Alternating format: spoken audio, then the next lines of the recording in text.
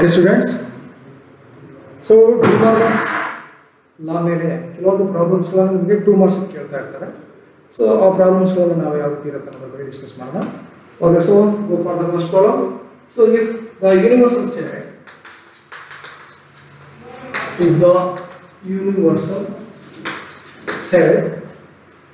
u is equals to, so 1 2 3 4 5 6 and 7, and set a is equals to, so 1 2 5 7, set b is equals to 3 4 5 and 6. So verify that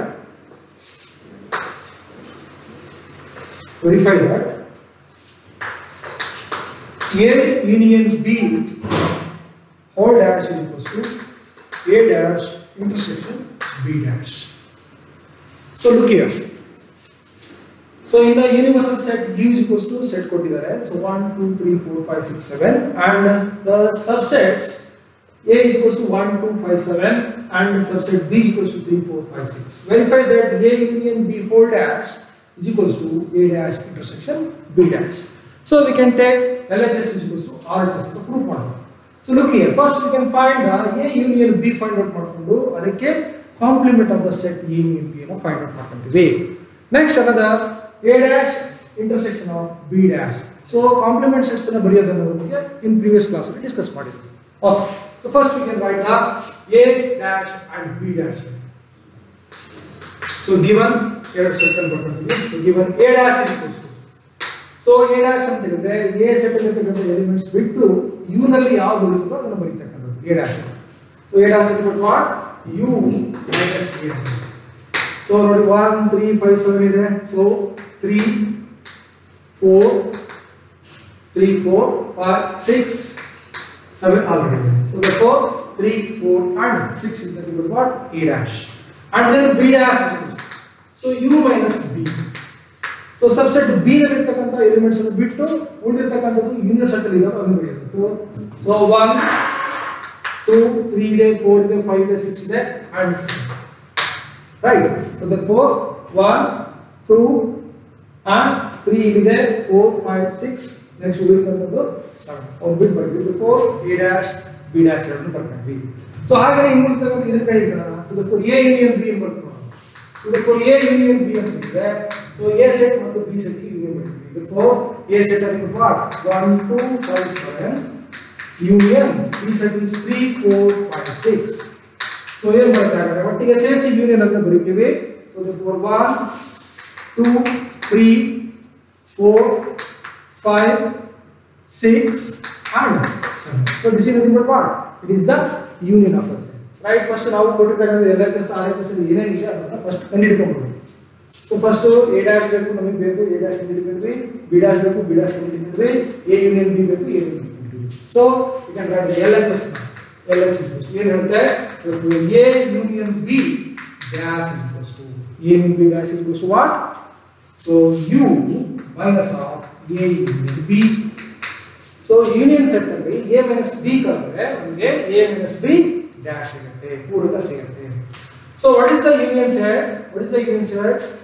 1 2 3 4 5 6 and 7 minus a union b ಅಂದ್ರೆ ಏನು ಬರುತ್ತೆ? ಕಂಡುಹಿಡಿದ್ರೆ 4 1 2 3 4 5 6 7. So ಹಾಗಾದ್ರೆ ಎರಡರಲ್ಲಿ ಕೂಡ union set ಅಂತ ಇದ್ರೆ total ಆಗಿ ನಾವು ಏನು ಬರೀತೀವಿ? a minus b ಎರಡನ್ನೂ ಕೂಡ ಕಾಮನ್ ಆಗಿರ್ತಕ್ಕಂಥದ್ದು ಯಾವುದಿದೆ? ಯಾವುದು ಇಲ್ಲ. So this is the part. It is the null set or pi set. It is the null set or pi set. So we can write the equation for 1. So next ಎರಡನೇದಾಗಿ RHS ತೆಗೆದುಕೊಂಡ್ವಿ. RHS equals to a dash intersection b dash. So a dash find out ಮಾಡ್ಕೊಂಡಿದ್ದೀವಿ first one. So what is the a dash? 3 4 6 intersection. What is the b dash? 1 2 7. So ಹಾಗಾದ್ರೆ therefore a dash intersection b dash is equals to, so ಎರಡರಲ್ಲಿ common ಆಗಿರ್ತಕ್ಕಂಥ intersection ಅಲ್ಲಿ common ಆಗಿರ್ತಕ್ಕಂಥದ್ದು ಯಾವಾಗಲೂ ಇದೆಯಾ? ಇಲ್ಲ. So therefore this is nothing but what? Null set or pi set. This is the equation number 2. So compare the equation number 1 and 2 ಮಾಡ್ಕೊಂಡಾಗ therefore LHS is equals to RHS. So therefore A union B dash is equals to A dash intersection B. So ಇದು De Morgan's ಲಾ ಪ್ರಕಾರ ನಾವು ಕೊಟ್ಟಿರತಕ್ಕಂತಹ universal set and sub sets ಗಳನ್ನ ಈ ರೀತಿ find out ಮಾಡಬಹುದು. ಇದೇ ರೀತಿ ಎಷ್ಟು ಬೇಕಾದರೂ ಪ್ರಾಬ್ಲಮ್ಸ್ ಅನ್ನು ನೀವು ಬಿಡಿಸ್ಕೋಬಹುದು. ನಿಮ್ಮ ಟೆಕ್ಸ್ಟ್ ಬುಕ್ ಅಲ್ಲಿ ಇರ್ತಕ್ಕಂಥ ಪ್ರಾಬ್ಲಮ್ಸ್ ಬೇಕಾದ್ರೆ ನೀವು ಅದನ್ನ ಬಿಡಿಸ್ಕೊಳ್ಳಿ. Okay right. ಸೊ ಅನದರ್ ಇದು ಈ ರೀತಿ ಒಂದು 2 ಮಾರ್ಕ್ಸ್ ಗೆ ಪರೀಕ್ಷೆ ನಿಮಗೆ ಕೇಳ್ತಾರೆ. So next another problem.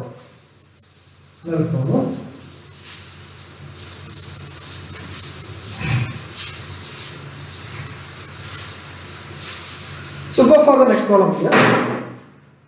So if let A is equals to, so 3, 5, 7, 9 and 11. 3, 5, 7, 9 and 11. And set B is equals to, 7, 9, 11 and 13. And set C is equals to 11, 13 and 15. Then find A intersection of B union C and K. Then find A intersection of B union C. So they are given 3 sets here. Set A, set B and set C. So ಏನು find out ಮಾಡಬೇಕು? A intersection of B union C. ಹಾಗಾದ್ರೆ first ಏನು ಮಾಡ್ಕೊಳ್ಬೇಕು ನಾವು? B union C ಅನ್ನು find out ಮಾಡ್ಕೊಳ್ಬೇಕು. So ಏನೋ ಒಂದು ಸೆಟ್ ಬರುತ್ತೆ. ಆ ಸೆಟ್ಟಿಗೆ ಏನು ಮಾಡಬೇಕು? A ಸೆಟ್ ಅನ್ನು ಕಂಪೇರ್ ಮಾಡಿ ಅದಕ್ಕೆ ಇಂಟರ್ಸೆಕ್ಷನ್ ಕಂಡುಹಿಡಿಯಬೇಕು. That's all. So first we can find B union C. So what is the B union C? B set is 7, 9, 11, 13. Next the union of C set is 11, 13 and 15. So ಎರಡನ್ನು ಸೇರಿಸಿ ಒಟ್ಟಿಗೆ union ಅಂದ್ರೆ club ಮಾಡಿ ಬರೀತೀವಿ. So therefore 7, 9, 11, 13 and 15. So this is nothing but what? B union C. So we can find the A intersection of B union C is equals to, what is the A? A is equal to 3, 5, 7, 9 and 11. Intersection of, what is the B union C? Find out what it is. 7, 9, 11, 13 and 15. So here the intersection compare ಮಾಡೋಣ. So 5, 3 ಇದೆ, ಇರಲಿಲ್ಲ. 5 ಇದೆ, ಇರಲಿಲ್ಲ. 7 ಇದೆ, ಇರಲಿಲ್ಲ. 7 ಇದೆ ಬರ್ತದಲ್ಲ. So 7 common ಆಗಿ ಬರೀತೀವಿ ಎರಡನ್ನು. So 9 ಇದರಲ್ಲಿದೆ, ಇದರಲ್ಲಿದೆ. 9 ಬರೀತೀವಿ. 11 ಇದರಲ್ಲಿದೆ, ಇದರಲ್ಲಿದೆ. 7 ಬರೀತೀವಿ. So compare ಮಾಡಿದ್ರೆ so this is nothing but what? A intersection of B union C. ಹೀಗೆ ಎಷ್ಟು ಬೇಕಾದರೂ ಪ್ರಾಬ್ಲಮ್ಸ್ ಅನ್ನು ನೀವು ಫೈಂಡ್ ಔಟ್ ಮಾಡ್ಕೊಬಹುದು. ರೈಟ್. ಓಕೆ. ಸೊ ಹಾಗೆಯೇ we'll go for another example. Take another example. So ಇವೆಲ್ಲ ನಮಗೆ ಪರೀಕ್ಷೆಯಲ್ಲಿ 2 ಮಾರ್ಕ್ಸ್ ಗೆ ಕೇಳ್ತಾ ಇರ್ತಾರೆ.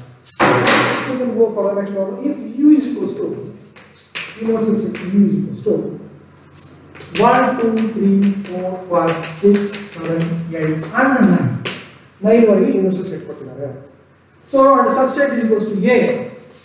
Set is equals to, so 2, 4, 6, 8 and set B is equals to 3, 4, 5, 6 ಅಂತ ಕೊಡ್ಬೇಕು. Then find A minus B whole dash. So A minus B whole dash ಅಂತ ಕೇಳಿದ್ರು.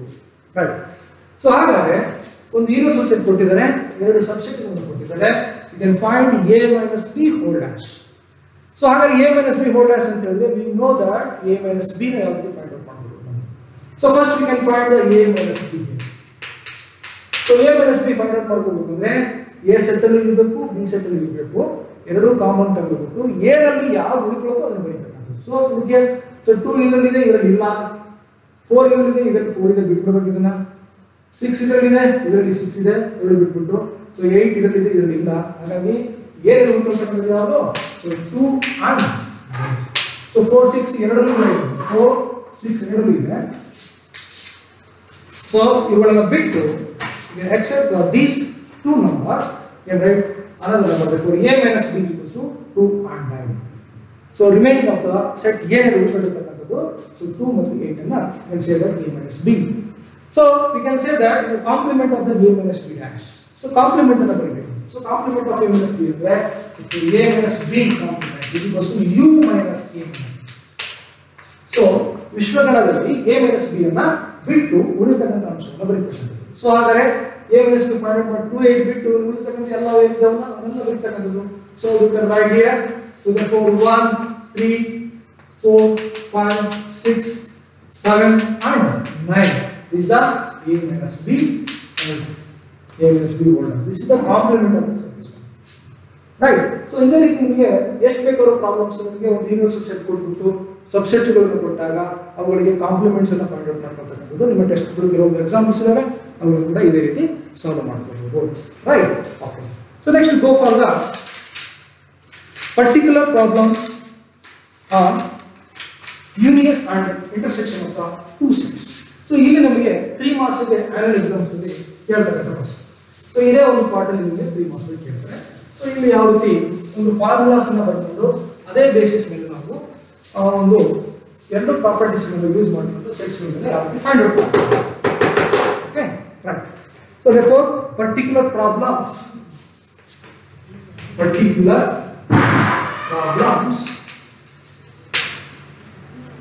on union and intersection of two sets. So particular problems on union and intersection of the two sets. So ಎರಡು sets ಗಳಲ್ಲಿ union ಮತ್ತು intersection ಕೊಟ್ಟಾಗ ಅವುಗಳ ನಡುವೆ ನಾವು solutions ಅನ್ನು ಯಾವ ರೀತಿ ಫೈಂಡ್ ಔಟ್ ಮಾಡ್ಕೊಳ್ಬಹುದು ಅಂತಕ್ಕಂಥ ಪ್ರಾಬ್ಲಮ್. ಸೊ ಇಲ್ಲಿ ನಾವು ಒಂದು ಎಕ್ಸಾಂಪಲ್ಸ್ ಅನ್ನು ನಾವು ಬಿಡಿಸಿಕೊಂಡಾಗ ಗೊತ್ತು ನಮಗೆ therefore a intersection b is equals to 5 ಆಗುತ್ತೆ.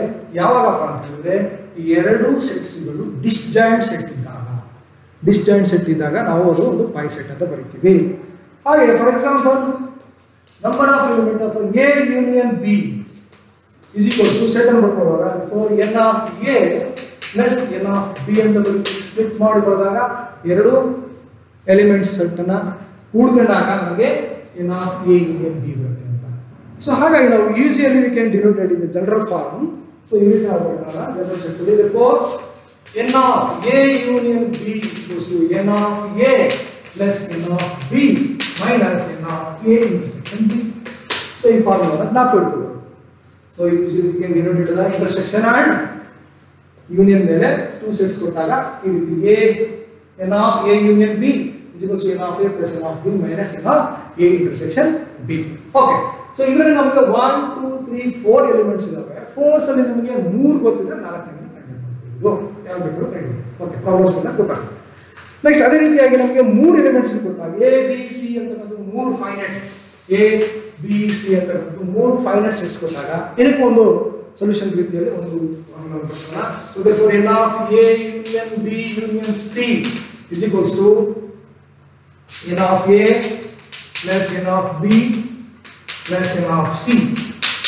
So minus n of a intersection b minus n of b intersection c minus n of a intersection c plus n of a intersection b intersection c. So ಇದು ಎರಡು formulas ಅನ್ನು ಸ್ವಲ್ಪ ನೀವು ಗಮನ ಹರಿಸಬೇಕು. So ನೋಡಿ ಈಗ a b c ಅಂತಕ್ಕಂಥ 3 ಸೆಟ್ ಕೊಟ್ಟಾಗ ಸೊ ಈ ರೀತಿ formula n of a n of b n of c n of a intersection b minus n of a b intersection c minus n of a intersection c plus n of a intersection b intersection c. So ಇದು 3 elements ಕೊಟ್ಟಾಗ 3 sets ಗಳು ಕೊಟ್ಟಾಗ ಈ ರೀತಿ ಬರುತ್ತೆ. So ಎರಡು sets ಗಳು ಕೊಟ್ಟಾಗ ಈ ರೀತಿ ಅರ್ಥ ಆಗುತ್ತಾ? ಓಕೆ. ಸೊ ಇವುಗಳ ಮೇಲೆ ಪ್ರಾಬ್ಲಮ್ಸ್ ಅನ್ನು ನಿಮಗೆ ಯಾವ ರೀತಿ ಕೇಳ್ತಾರೆ ಅನ್ನೋದ್ರ ಬಗ್ಗೆ ಡಿಸ್ಕಸ್ ಮಾಡೋಣ. So they will ask 3 marks questions in on exam. Exams ಅಲ್ಲಿ ನಿಮಗೆ 3 ಮಾರ್ಕ್ಸ್ ಗೆ ಇದರಲ್ಲಿ ಒಂದು ಪ್ರಶ್ನೆ ಇದ್ದೇ ಇರುತ್ತೆ. ಓಕೆ. ಸೊ ಪ್ರಾಬ್ಲಮ್ಸ್ ಇದೆ. Example if x and y are two sets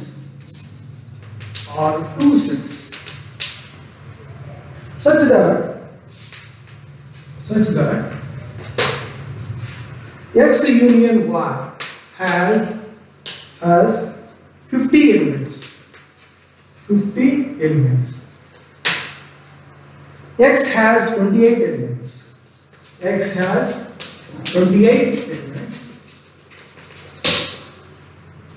And y has 32 elements. And y has 32 elements.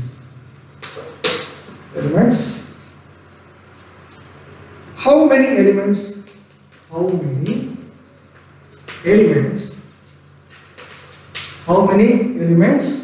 does X intersection Y have? If X and Y are two sets such that X union Y has 50 elements, ಅಂದರೆ X union Y ಮಾಡಿದಾಗ ನಮಗೆ 50 elements ಇದೆ ಅಂತ ಹೇಳ್ತಾನೆ. And X has 28 elements, ಅಂದರೆ X ಅಲ್ಲಿ ನಮಗೆ 28 elements ಇದೆ ಅಂತ ಹೇಳ್ತಾನೆ. And Y has 32 elements. How many elements does X intersection Y have? Okay. So ಈಗ ನಾವು ಸ್ಟೇಟ್ಮೆಂಟ್ ಅಲ್ಲಿ ಕೊಟ್ಟಿರುವಂತ ಪ್ರಾಬ್ಲಮ್ಸ್ ಅನ್ನು ನೋಡಿಕೊಂಡು ಒಂದೊಂದಾಗಿ ಬಿಡಿಸ್ಕೊಂತ ಹೋಗೋಣ. ಸೊ ಓಕೆ, ಗಿವನ್ ಏನು ಕೊಟ್ಟಿದ್ದಾರೆ? So given. ಓಕೆ, ಸೊ ಎರಡು ಸೆಟ್ಸ್ ಗಳಲ್ಲಿ X ಯೂನಿಯನ್ Y ಕೊಟ್ಟಿದ್ದಾರೆ. ಎಷ್ಟು ಕೊಟ್ಟಿದ್ದಾರೆ? 50 elements. 50 elements. And X has, ಅಂದ್ರೆ number of X union Y is equals to 50. So number of elements in X ಅನ್ನು ಕೊಟ್ಟಿದ್ದಾರೆ. So 28.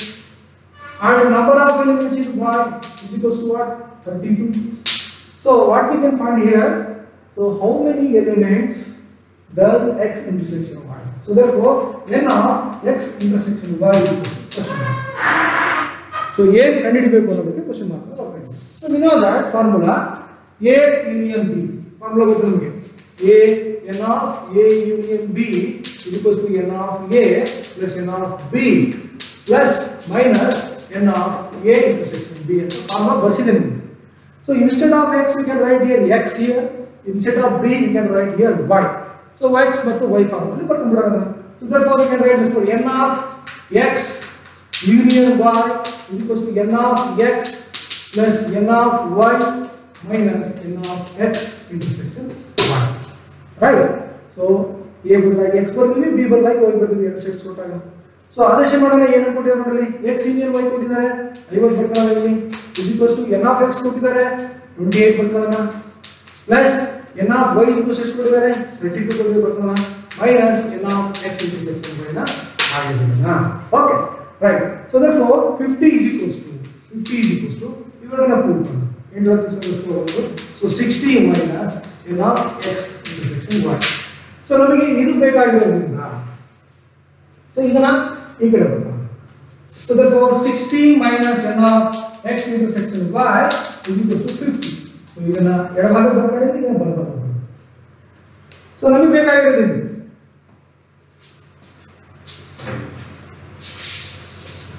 So you can find the n of X ಈ ಕಡೆ ಬಂದಾಗ n of X intersection Y is equals to 60 plus 50 ನ ಆ ಕಡೆ ಕಳಿಸ್ತಾ ಇದ್ದೀನಿ ನಾನು minus 50. Right? So therefore n of X intersection Y is equals to 60 ರಲ್ಲಿ 50 ಅಂದ್ರೆ 10. ಹಾಗಾದ್ರೆ ನಿಮಗೆ ಟೋಟಲ್ ಆಗಿ ಗೊತ್ತಾಗುತ್ತೆ ಎರಡು ಗಣಗಳ ಛೇದನಗಳ ಇಂಟರ್ಸೆಕ್ಷನ್ ಛೇದನ ಎಷ್ಟಿದೆ? 10. ಸೊ ಇವುಗಳನ್ನು ನಾವು ಒಂದು ವೆನ್ ಡಯಾಗ್ರಾಮ್ ಅಲ್ಲಿ ಕೂಡ ತೋರಿಸಬಹುದು. ಸೊ ವೆನ್ ಡಯಾಗ್ರಾಮ್ ಅಲ್ಲಿ ಹೇಗೆ ತೋರಿಸಿ ನೋಡಿಲ್ಲ, ಈ ರೀತಿ.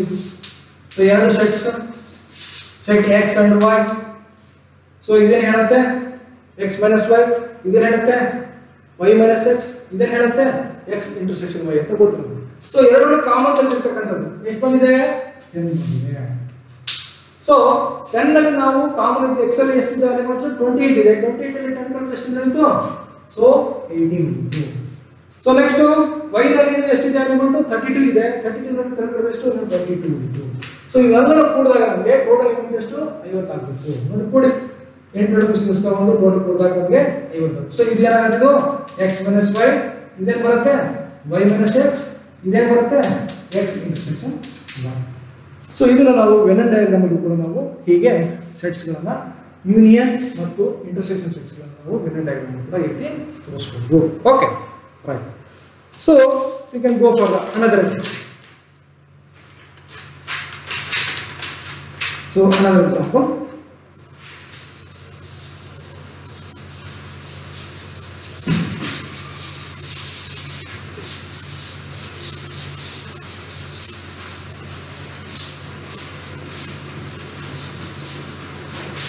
Right. So in a school there are 20 teachers. Second example, in a school there are 20 teachers. There are 20 teachers who teach mathematics.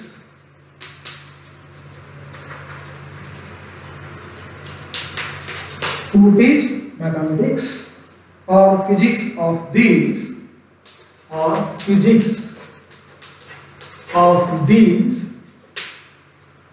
12 teach mathematics, 12 teach mathematics, 12 teach mathematics, and 4 teach both, and 4 teach both physics and mathematics.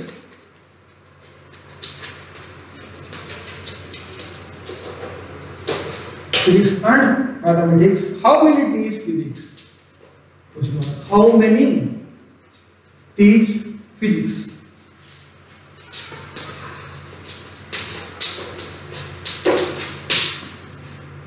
Okay. So look here. So in a school there are 20 teachers. Andre ಒಂದು school ಅಲ್ಲಿ 20 ಜನ teachers ಇದ್ದಾರೆ. Who teach mathematics or physics of these? So ಇವುಗಳಲ್ಲಿ ಕೆಲವರು physics ಅನ್ನು teach ಮಾಡ್ತಾರೆ, ಕೆಲವರು mathematics ಅನ್ನು ಟೀಚ್ ಮಾಡ್ತಾರೆ, ಕೆಲವರು ಎರಡನ್ನೂ ಕೂಡ ಟೀಚ್ ಮಾಡ್ತಾರೆ ಇದ್ದಾರೆ ಅಂತ.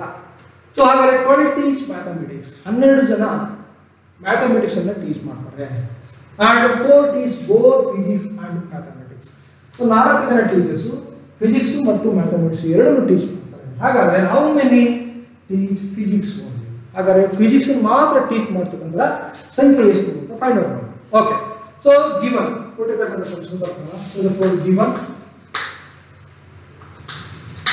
So 20 teachers in the school, therefore n of union, total union n of, therefore n of first ಈ ರೀತಿ ಬರ್ಕೊಳ್ಳೋಣ. So mathematics ಗೆ let m for mathematics and p for physics. Physics ಅಂತ ತಗೊಳ್ಳೋಣ. So therefore mathematics ಗೆ m ತಗೊಳ್ಳೋಣ, physics ಗೆ p ತಗೊಳ್ಳೋಣ. So therefore n of m union p is equals to how much? This is the formula, right? Next, 12 teach mathematics. Therefore n of mathematics is equals to 1. So 4 teach both mathematics and physics. Both are intersection, common intersection ಅಂತ ಬರೀತೀವಿ. So therefore n of m intersection p is equals to what? 4. So only physics ಮಾತ್ರ teach ಮಾಡೋದ್ರೆ therefore n of p is equals to n of p equals to h. Okay, now you know the formula here. So we are going to solve for n of m union p is equals to n of p plus n of m minus n of m intersection a ಮತ್ತು b formula ಇದ್ದರೆ ನಾವು m ಮತ್ತು p formula ಬರ್ಕೊಂಡಿದ್ದೀವಿ. So ಏನು ಕೊಟ್ಟಿದೆ ಗೊತ್ತಲ್ಲ. So this is the 20. So n of physics ಗೊತ್ತಿಲ್ಲ ಅಂದ್ರೆ ಹಾಗೆ ಬರ್ಕೊಳ್ಳೋಣ. So plus n of mathematics ಗೊತ್ತು ನಮಗೆ 12 ಅಂತ ಹೇಳಿ. So minus n of m intersection p ಅಂದ್ರೆ ಎಷ್ಟು? 4. So therefore 20 is equals to n of p. So 100 ರಲ್ಲಿ 4 ತೆಗೆಯೋಣ plus 8. Okay. So ನಮಗೆ ಈಗ n of p ಬೇಕು. So n of p ಅಂತ ಹೇಳಿದ್ರೆ ಇದನ್ನ ಬರ್ಕೊಂಡಾಗ so therefore n of p plus 8 is equals to 20. So ಇದನ್ನ ಈಗ ಬರ್ಕೊಂಡು ಇದು ಆಚೆ ಬರುತ್ತೆ ಅಷ್ಟೇ. So therefore n of physics is equals to 20 plus ಇದನ್ನ operation minus 7. So therefore n of p 20 ರಲ್ಲಿ 8 ಬರುತ್ತೆ. So only physics ಮಾತ್ರ ಟೀಚ್ ಮಾಡಿಸಿದಂತ ಸಂಖ್ಯೆ ಎಷ್ಟು? So 12 teachers, right? So ಇದನ್ನು ಕೂಡ ನಾವು ಒಂದು ವೆನ್ ಡಯಾಗ್ರಾಮ್ ಅಲ್ಲಿ ಬರೀಬಹುದು. ನೋಡಿ ವೆನ್ ಡಯಾಗ್ರಾಮ್ ಹೀಗೆ. So this is the mathematics, this is the physics side. Teachers ಎರಡರ ಕಾಮನ್ ಆಗಿರತಕ್ಕಂಥದ್ದು ಎಷ್ಟು? m intersection p is equals to 4. So mathematics teach ಮಾಡ್ತಕ್ಕಂಥ ಸಂಖ್ಯೆ ಎಷ್ಟು? 12. 12 ಅಲ್ಲಿ ಕಾಮನ್ 4 ಕಳೆದ್ರೆ ಎಷ್ಟು ಆಗುತ್ತೆ ಈಗ? 8. ನೆಕ್ಸ್ಟ್ ಫಿಸಿಕ್ಸ್ ಎಲ್ಲ ಕಂಡು ಮಾಡಿದ್ರೆ ಎಷ್ಟು? 12. 12 ಅಲ್ಲಿ 4 ಕಳೆದ್ರೆ ಎಷ್ಟು? again 8. ಸೊ ಇವೆಲ್ಲ ಕೂಡಿದಾಗ ನಮಗೆ ಎಷ್ಟು ಬರಬೇಕು? 20 ಟೀಚರ್ಸ್ ಬರಬೇಕು. ನೋಡಿ 8 8 16 ನಾಲ್ಕು ಎಷ್ಟು ಆಗುತ್ತೆ? 20. ಸೊ ಇದನ್ನು ನಾವು ವೆನ್ ಡಯಾಗ್ರಾಮ್ ಅಲ್ಲಿ ನಾವು ಈ ರೀತಿ ಕೂಡ ತೋರಿಸಬಹುದು. Okay, right. So go for the next problem. another problem.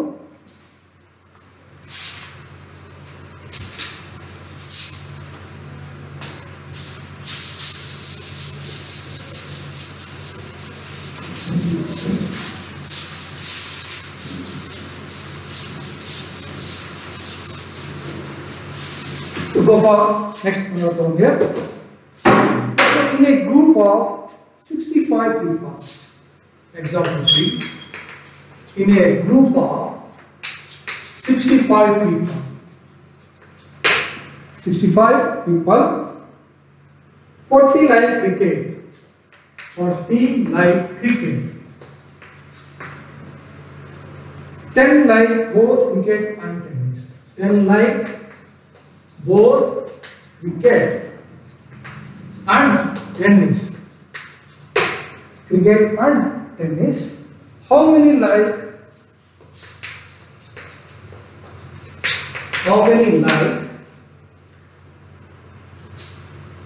tennis only? So tennis only, and not cricket, and not cricket. How many like tennis?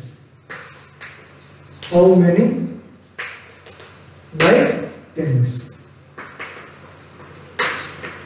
Question, right? Okay. So ಈಗ ನಮಗೆ ಪ್ರಶ್ನೆ ಸರಿಯಾಗಿದೆ. In a group of 65 people, so ಒಂದು ಗುಂಪಿನಲ್ಲಿ 65 ಜನಗಳಿದ್ದಾರೆ. ಅದರಲ್ಲಿ 40 like cricket, 40 ಜನ cricket ಮಾತ್ರ ಇಷ್ಟಪಡ್ತಾರೆ. And 10 like both cricket and tennis, ಅಂದ್ರೆ 10 ಜನ ಕ್ರಿಕೆಟ್ ಮತ್ತೆ ಟೆನ್ನಿಸ್ ಎರಡನ್ನೂ ಕೂಡ ಲೈಕ್ ಮಾಡ್ತಾರೆ. Okay. And tennis, how many like tennis only? ಹಾಗಾದ್ರೆ ಟೆನ್ನಿಸ್ ಓನ್ ಮಾತ್ರ ಲೈಕ್ ಮಾಡ್ತಕ್ಕಂಥ ಸಂಖ್ಯೆ ಎಷ್ಟು ಅಂತ ನಾವು ಫೈಂಡ್ ಔಟ್ ಮಾಡಬೇಕು. ನೆಕ್ಸ್ಟ್ ಏನ್ ಮಾಡಿದ, ಹೌ ಮೆನಿ ಲೈಕ್ ಟೆನ್ನಿಸ್ ಮಾತ್ರ ಪ್ರಶ್ನೆನ ಯಾವುದರಲ್ಲಿ ಯಾವ್ದು ಕಳಿದ್ದೀರಾ, ಏನು ಕಂಡುಹಿಡಿದಿವಲ್ಲ ಇಂಟರ್ಸೆಕ್ಷನ್, ಅದನ್ನ ನಾವು ಮೈನಸ್ ಮಾಡಿದಾಗ ಟೆನ್ನಿಸ್ ಮಾತ್ರ ಕೌಂಟ್ ಮಾಡ್ತಕ್ಕಂಥ ಸಂಖ್ಯೆಯನ್ನು ಎಷ್ಟು ಅಂತ ಕಂಡುಹಿಡಿಬೇಕು ನಾವು. ಓಕೆ. ಸೊ ಗಿವನ್ ಪ್ರಕಾರ, so given so C denote cricket, C ಅಂತಕ್ಕಂಥದ್ದು ಕ್ರಿಕೆಟ್ಗೆ ನಾವು ತೆಗೆದುಕೊಳ್ಳೋಣ. ಸೊ ಟಿ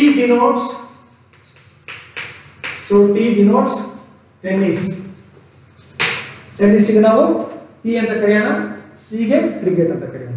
ಸೊ ಏನು ಕೊಟ್ಟಿದ್ದಾರೆ? So therefore n of c union t, ಹಾಗಾದ್ರೆ ಗ್ರೂಪ್ ಅಲ್ಲಿ ಎಷ್ಟು ಜನ ಇದ್ದಾರೆ? n of c union t equals to how many peoples? It was 65 peoples. So for he likes cricket, 40 like crickets ಅಂದ್ರೆ cricket ಮಾತ್ರ like ಮಾಡ್ತಕ್ಕಂಥವ್ರು, 40 members. 10 like both cricket and tennis ಅಂದ್ರೆ so n of both ಎರಡನ್ನೂ ಕೂಡ intersection ಬರೀತೀವಿ. So next n of t is equals to ಎಷ್ಟು ಅಂತ question ಮಾಡಿ.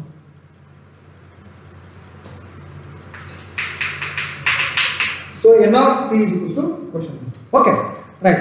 So formula godu nಮಗೆ formula ಪ್ರಕಾರ. So therefore n of c union t is equals to n of t plus n of c minus n of c intersection t. Okay. So therefore n of c union t ಗೊತ್ತು ನಮಗೆ ಎಷ್ಟು? 65.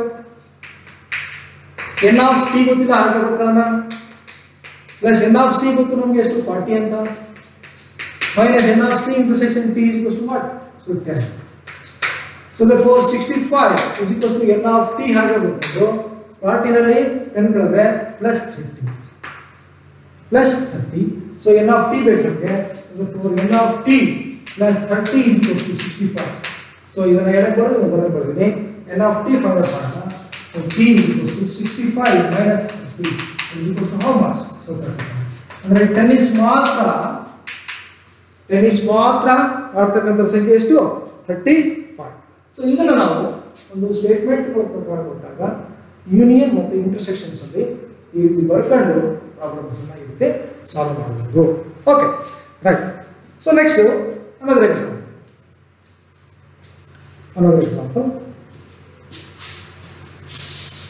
So problem ಅರ್ಥ ಆಗ್ತಿದೆ ಅಂತ ಹೇಳಿದ್ರೆ, so ಇದೇ ರೀತಿ ಎಷ್ಟು ಬೇಕಾದ್ರೂ ಪ್ರಾಬ್ಲಮ್ಸ್ ಅನ್ನು ನೀವು ನಿಮ್ಮ ಟೆಕ್ಸ್ಟ್ ಬುಕ್ ಅಲ್ಲಿ ಇದಾವೆ. ಸೊ ಅವನ್ನ ಇದೇ ರೀತಿ ನೀವು ಬಿಡಿಸ್ಕೊಂಡು ಹೋಗ್ಬೋದು. Okay, next in a survey of 400 students, in a survey of 400 students in a school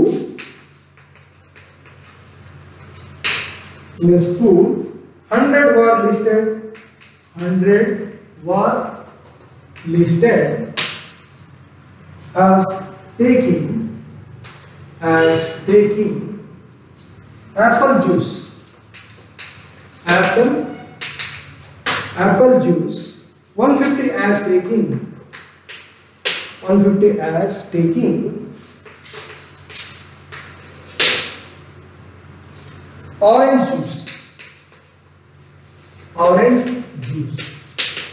orange juice, and 75 were listed as taking both apple as well as orange juice. As taking both apple and orange juice. Find how many students were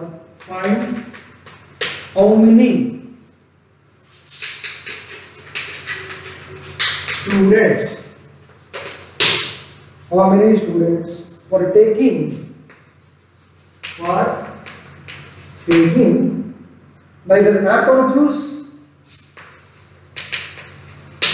apple juice or nor orange juice.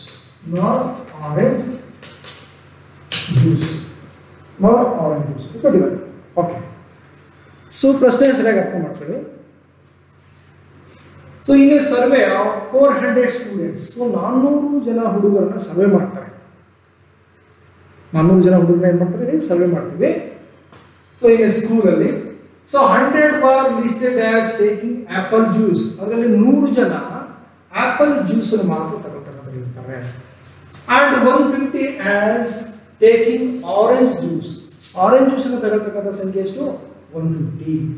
And 75 were listed as taking both apple and orange juice.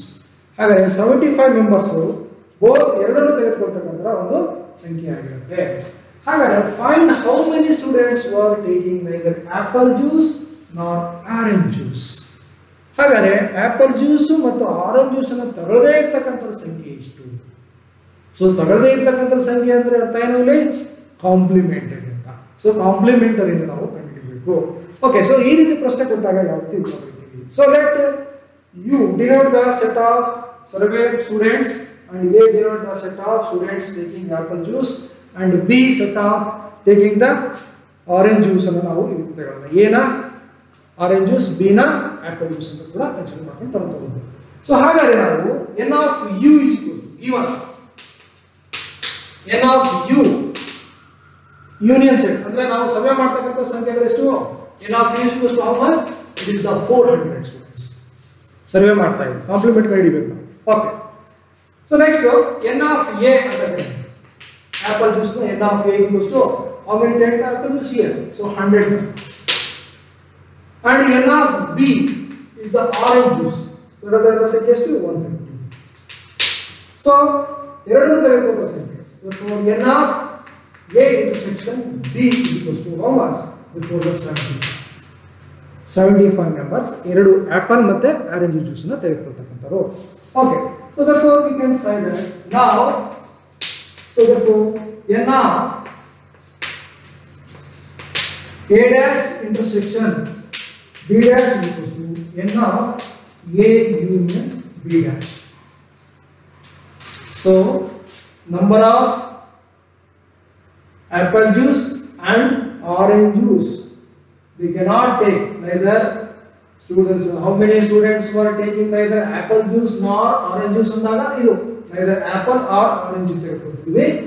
a dash intersection b whole dash is equal to n of a union b dash, n of a union b dash, right?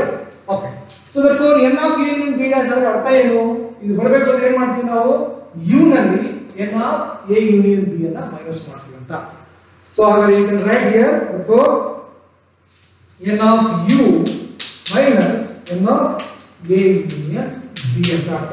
ನೋಡಿ, n of a union b whole dash ಬೇಕು ಅಂದ್ರೆ u ನಲ್ಲಿ ಇದನ್ನ ಕಳೆದ್ರೆ ಇದು ಸಿಗುತ್ತೆ ನಮಗೆ ಅಂತ. ಹಾಗಾದ್ರೆ ಇದು ಬರ್ಕೊಳ್ಳೋದು ಗೊತ್ತು ನಮಗೆ, ಇದನ್ನ ಯಾವ ರೀತಿ ಬರ್ಕೊಳ್ತೀರಾ? So therefore we can write n of u minus r, n of u minus r. So therefore n of a plus n of b minus n of a intersection b. Earth ಆಗ್ತಿದೆಯಾ? Okay, did you understand? So therefore n of a union b ಇದನ್ನ ನಾವು ಏನು ಬರ್ಕೊಳ್ತೀವಿ, n of a plus n of b minus n of a intersection b form ಪ್ರಕಾರ ಬರ್ತೀವಿ. So ಈಗ minus ಇಂದ ಇದನ್ನ multiply ಮಾಡ್ತಾರೆ. ನಾವು ಏನು ಮಾಡ್ತೀವಿ, n of u minus n of a. So ಇಲ್ಲಿ minus n of b plus n of a intersection b. Okay, so ಈಗ ನಾವು ಏನನ್ನು ಕೊಟ್ಟಿದ್ದಾರೆ ನೋಡ್ಬೇಕು. ಸೊ ಇಲ್ಲಿ ನಮಗೆ u ಗೊತ್ತು, n of a ಗೊತ್ತು, n of b ಗೊತ್ತು, n of a intersection b ಗೊತ್ತು. ಆದೇಶ ಮಾಡೋಣ. So therefore n of a ಅಂದ್ರೆ 400 minus n of a ಅಂದ್ರೆ 100 minus n of b ಅಂದ್ರೆ 150 plus 70. ಸೊ ಪ್ಲಸ್ ಪ್ಲಸ್ ಇದನ್ನ ಕೂಡಿಕೊಂಡು ಮೈನಸ್ ಮಾಡಿದ್ರೆ ಟೋಟಲ್ ಎಷ್ಟು? So 225. So here n of a dash intersection b dash is equals to how much? So neither they are taking either apple juice nor orange juice na ತಗತಕ್ಕಂತ ಸಂಖ್ಯೆ ಎಷ್ಟು? So 225 ಜನ. So totally 225 members they are cannot take either apple or orange juices, right? Okay. So ಇದೇ ರೀತಿ problems ಅನ್ನು ನೀವು ಎಷ್ಟು ಬೇಕಾದರೂ discuss ಮಾಡ್ತಾ ಹೋಗಬಹುದು, right? Okay, so we'll go for the last example. So out of a group, next problem.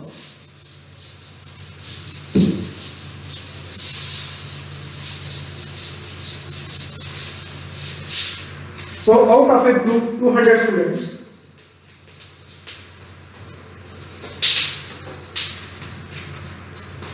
out of a group 200 students, bracketally who knows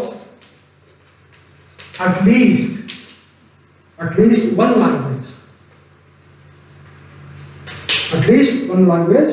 100 students know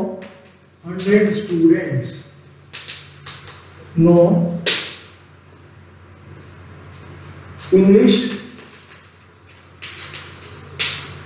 80 students know Kannada. 80 students know Kannada. 70 students know Hindi.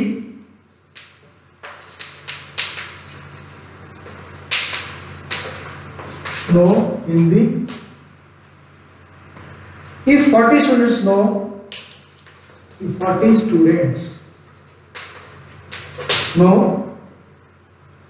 all these three languages.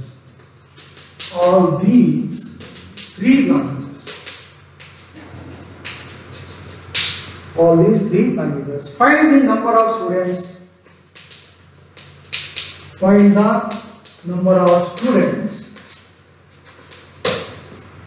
Who know exactly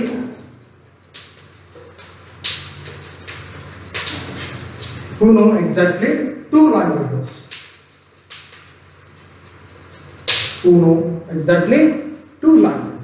ನೋಡಿ ಪ್ರಶ್ನೆ ಸರಿ ಅರ್ಥ ಮಾಡ್ಕೊಳ್ಳಿ. So out of a group 200 students ಅಲ್ಲಿ who know at least one language ಗೊತ್ತಿರಬೇಕು. 100 students know English, 80 students know Kannada, 70 students know Hindi. So ಮೂರು language ಅನ್ನು ಇಷ್ಟು ಜನ ಕಲಿತಿದ್ದಾರೆ.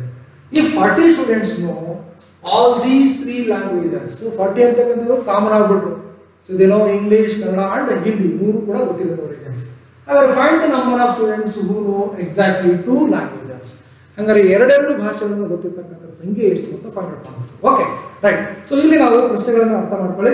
ಸೊ ಕನ್ನಡನ ನಾವು ಕೆ ಅಂತ ತಗೊಳ್ಳೋಣ, ಇಂಗ್ಲಿಷ್ಗೆ ಇ ಅಂತ ತಗೊಳ್ಳೋಣ, ಹಿಂದಿಗೆ ಹೆಚ್ ಅಂತ ತೆಗೆದುಕೊಂಡ್ರೆ so we know that given so so E union K union ಹೆಚ್ ಇರ್ತಕ್ಕಂಥ ಸ್ಟೂಡೆಂಟ್ಸ್ ಗ್ರೂಪ್ ಅಲ್ಲಿ ಎಷ್ಟು? So 200. Next N of E English ಮಾತ್ರ ಗೊತ್ತಿರ್ತಕ್ಕಂಥ ಸಂಖ್ಯೆ ಎಷ್ಟು? ಸೊ 100. ಎನ್ ಆಫ್ ಕೆ ಗೊತ್ತಿರ್ತಕ್ಕಂಥ ಸಂಖ್ಯೆ 80. ಎನ್ ಆಫ್ ಹೆಚ್ ಹಿಂದಿ ಗೊತ್ತಿರ್ತಕ್ಕಂಥ ಸಂಖ್ಯೆ ಎಷ್ಟು? 70. So 3 N of E intersection K intersection ಹೆಚ್ ಮೂರು ಭಾಷೆಗಳು ಮಾತಾಡ್ತಕ್ಕಂಥ ಸಂಖ್ಯೆ ಎಷ್ಟು? 40. ಹಾಗಾದರೆ ಎರಡೆರಡು ಭಾಷೆಯನ್ನು ಗೊತ್ತಿರತಕ್ಕಂಥ ಸಂಖ್ಯೆನ ಹಿಡಿಬೇಕಂದ್ರೆ ವಿನೋದ 3 ಸೆಟ್ಸ್ ABC ಫಾರ್ಮುಲಾವನ್ನು ನಾನು ಬರ್ಸಿದ ಮೊದಲು ಅದರ ಪ್ರಕಾರ ಬಿಡಿಸ್ಕೊಂತ ಹೋಗೋಣ. ಸೊ ಏನು ಹೇಳ್ತಾರೆ formula? So therefore n of k union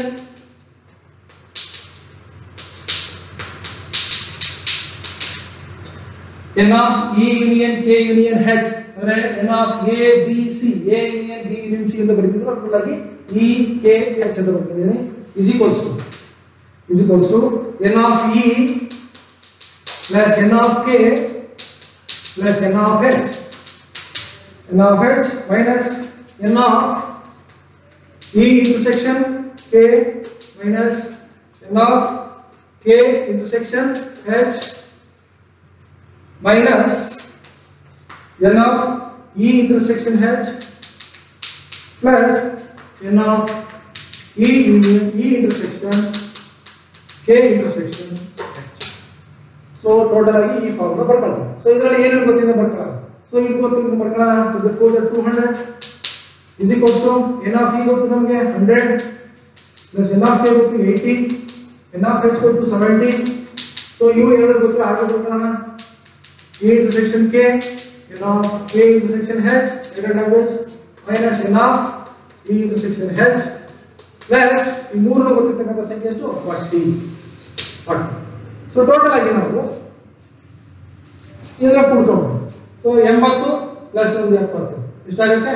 250 ಬಂತು 290 ರೈಟ್. ಸೊ 290 ಇದೆ ಮೈನಸ್ ಮಾಡ್ತೀವಿ. So therefore 200 so therefore 290 minus of E intersection K minus of K intersection H minus of H intersection or K intersection H.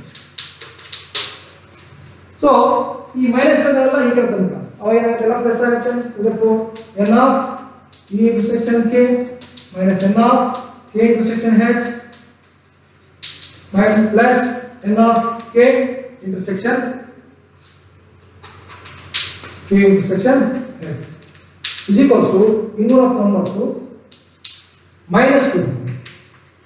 So total ಎಷ್ಟಾಗುತ್ತೆ? So 90 students. So 90 ಜನ ಎರಡೆರಡು languages ಅನ್ನ 90 ಜನ ಏನು ಮಾಡ್ತಾರೆ ಎರಡೆರಡು ಲ್ಯಾಂಗ್ವೇಜಸ್ ಅನ್ನ ಕಲಿತಕ್ಕಂಥ ಸಂಖ್ಯೆ ಎಷ್ಟು? So totally 90 members. Right. So problem ಆಗ್ತಾ ಇದೆ ಅನ್ಕೊಂಡಿದ್ದೀನಿ. ಸೊ ಇದೇ ರೀತಿ ಪ್ರಾಬ್ಲಮ್ಸ್ಗಳನ್ನ ನಿಮ್ಮ ಟೆಕ್ಸ್ಟ್ ಬುಕ್ಗಳು ಇದಾವೆ ಸೇಮ್ ಟೈಪ್ಗೆ ಬಿಡಿಸ್ಕೊಂಡು ಹೋಗಿ. Okay, so this is the completion of the set units. So ಇದರಲ್ಲಿ ನಿಮಗೆ 6 ಮಾರ್ಕ್ಸ್ ಕ್ವೆಶ್ಚನ್ ಇರ್ತವೆ. ಸೊ ಈ ಪ್ರಶ್ನೆ ನಿಮಗೆ 3 ಮಾರ್ಕ್ಸ್ ಅಲ್ಲಿ ಪರೀಕ್ಷೆಯಲ್ಲಿ ಒಂದು ಪ್ರಶ್ನೆ ಇದ್ದೇ ಇರುತ್ತೆ ರೈಟ್. ಓಕೆ, ಸೊ ಇದುವರೆಗೆ ಕೇಳತಕ್ಕಂತಹ ಎಲ್ಲ ಸ್ಟೂಡೆಂಟ್ಸ್ಗಳಿಗೆ ನಮ್ಮ ಕಡೆಯಿಂದ ಧನ್ಯವಾದಗಳು. Thank you very much.